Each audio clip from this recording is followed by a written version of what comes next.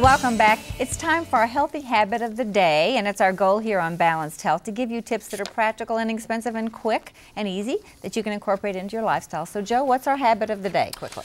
Our healthy habit of the day is a simple yet practical before meal diet tip. And we talk so much about obesity, and this is something that everybody can do. Take a small apple with the skin on it and a glass of water with lemon about 30 minutes before a meal.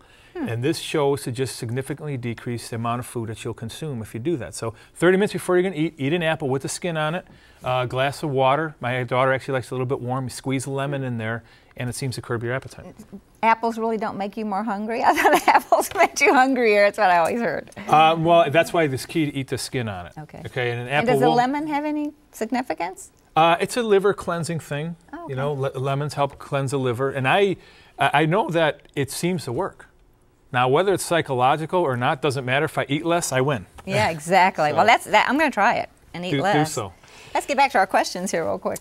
Dr. McKeever, you've been practicing for about 30 years, if I remember reading your bio. In that time, you've seen a lot of changes in insurance. Two kinds of insurance we want to quickly touch on. One is, how is health insurance coverage affecting care? And then how is malpractice and that whole scenario affecting care? Right. Yeah, it's a very complicated subject, and it does affect care. I'll start with the malpractice situation, especially in Illinois.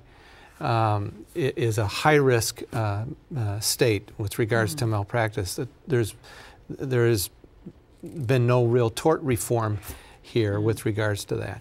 And so how does it affect care? We have trouble recruiting physicians from other states to come and practice in this state. There are places in the state where there are no neurosurgeons. If you get in an accident and need a neurosurgeon, there is none for miles around because, and the same thing with obstetricians. These are two real high-risk. You have doctors fleeing? Do you have cardiologists fleeing Illinois? Going to Wisconsin, going to Iowa.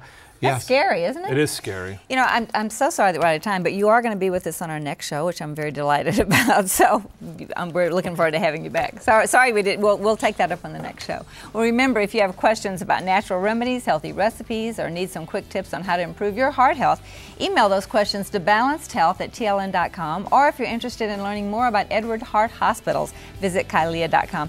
Thanks so much for joining us today, and we'll see you next time on Balanced Health. And thank you, Dr. McKeever. So glad you joined us.